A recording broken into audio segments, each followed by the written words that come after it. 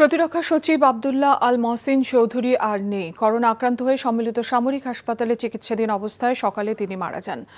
ইন্না লিল্লাহি ওয়া ইন্না ইলাইহি রাজিউন। জানা গেছে, মে মাসের প্রথম সপ্তাহ থেকে অসুস্থ ছিলেন আব্দুল্লাহ আল মহসিন চৌধুরী।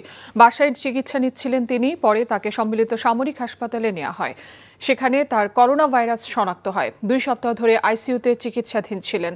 আজ সকালে তিনি মারা যান। তার মৃত্যুতে শোক প্রকাশ করেছেন রাষ্ট্রপতি মোহাম্মদ আব্দুল হামিদ ও প্রধানমন্ত্রী শেখ হাসিনা।